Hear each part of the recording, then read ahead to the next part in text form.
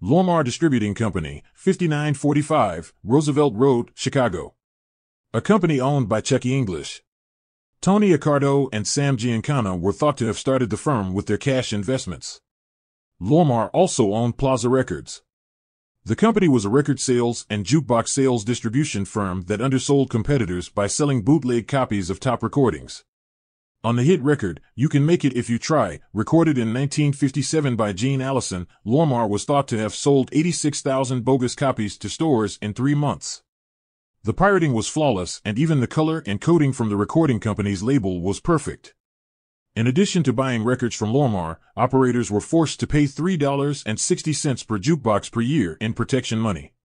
The messages to Midwest operators was simple: buy from Lormar or die, and most did buy from them. A rival wholesale record firm in 1 year lost $800,000, or 90% of its trade. In late 1959, the McClellan Committee reported that Chicago jukebox operators had to pay more than $100,000 a year to maintain peace in the industry and keep from losing the locations for their machines. Several operators testified in secret that the reason they fell into line, as they called it, and purchased their record supplies from English's firm was after they saw that profitable jukebox locations were lost by operators who refused to buy from English. A Cicero record shop owner named Smith complained that he was cut when 2 hoodlums slammed a stack of records into his face after he spurned their demands to buy from Lormar. Some operators said Smith insisted, "You go along with Lormar because I can get any stop I want." Bobby Kennedy, a counsel to the McClellan Committee, focused all of his attention on Chucky English, claiming English was behind the entire scam of distributing counterfeit records to jukebox operators at cut-rate prices. English, Kennedy said, began distributing counterfeit records after intimidating jukebox operators into buying its records for 5 cents apiece above the price charged by other distributors. The pressure put on the operators included threats that they would be picketed by the coin machine division of Local 134 of the International Brotherhood of Electrical Workers. State's Attorney's Police raided the Lormar Distributing Company, charged English with selling more than 125,000 counterfeit records in one 6-month period. State's Attorney Benjamin S. Adamowski accused Joey Glemko, taxi union boss, of applying union pressure on the operators. Adamowski said the mob's target was to control 8,500 Chicago operators. The state of Illinois also referred charges because, remarkably, English was charging a 5% fee to cover state taxes, which he of course pocketed. In retaliation, Bobby Kennedy called Glemko before the committee in Washington, D.C.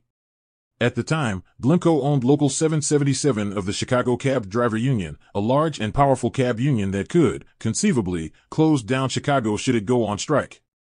Glemko took the Fifth Amendment rights 152 times. Kennedy also ordered Glemko to bring Local 777's books with him, which he did, but insisted that he had a sworn obligation to keep the books in his sight at all times.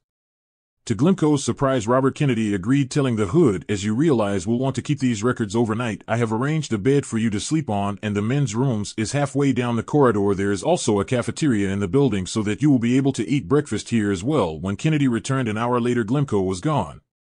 During the hearings, Kennedy called in several dozen Chicago Fulton Street Market operators who had complained that they were forced to pay tribute to Glemko under fear of death. Under oath, all of them admitted paying Glemko, but said they gave him money because they just liked him as a person. When a case against Glemko was brought to trial, Glemko took $124,000 from the Taxicab Teamster Union Fund to pay his legal expenses. Sensing that the end was near for Glemko, in 1962, Sam Giancana, who never liked Glemko, moved in on his unions and slowly took them over. Afterwards, he reduced Glemko's rank in the organization. During all of this, the mob then decided to create its own singing sensation and introduced crooner Tommy Leonetti as their favorite and demanded that distributors fill their jukeboxes with his records. When one Chicago distributor named Ted Sapura refused, saying, "It isn't good enough to get on the boxes," one of the Hoods showed him a bullet and said, "These things can be dangerous. They penetrate flesh." Soon afterward, said Sapura, he began getting calls for the Leonetti record from operators who had heard the same sales pitch. When Sapura told his story to the McClellan Crime Committee, NBC dropped Leonetti from its dance show American Bandstand. However, he was picked up by the Arthur Godfrey Show, which wrongly assumed they were getting a trio called Tommy, Lee, and Eddie. When Sam Giancana was attending a wedding reception at a downtown hotel and noticed the entertainment singer Jane Darwin and recommended her to Sam and Chucky English, who intended to make her a star by puffing up her record sales. At the time, George Vidra, a Berwyn alderman, was guiding Darwin's career. Vidra was known to the police as an associate of the English brothers. The 42-year-old Vidra was found dead in the cab of a truck parked in a garage at the rear of a family-owned butcher shop at 1604 Southeast Avenue, Berwyn. The autopsy report said that Vidra had died of carbon monoxide poisoning and acute alcoholism. The coroner added that Vidra's blood contained twice the amount of carbon monoxide that is necessary to kill and just enough alcohol to cause death. A handwritten suicide note found in Vidra's pockets mentioned Darwin and told of having thrown away $50,000 on her. It was all too suspicious, and the coroner called together an inquest and questioned the English brothers, who admitted they had known Vidra for at least a decade but denied strong-arming him to giving up Darwin's contract. Then Charles Siragusa, executive director of the Illinois Crime Investigating Commission, looked into the matter and determined that George Vidra was most likely murdered. Jane Darwin said that Vidra had phoned her Thursday night, sounded depressed, and had been so since the death of his wife, Ruth, 2 years ago, and that Vidra had frequently complained of pain from a malignancy in his stomach. She also testified she had failed to exercise an option to renew a 3-year contract with him as her manager because of his depression and increased drinking. She denied that she had received $50,000 from him, as indicated in the 4-page suicide note found on the alderman's body. Investigators found that Vidra's abdominal cancer had been terminated surgically several years before he knew the singer, and that therefore, a malignancy would not have been a reason for taking his life. It was also noted that the handwriting on the suicide note wasn't written in Vidra's handwriting.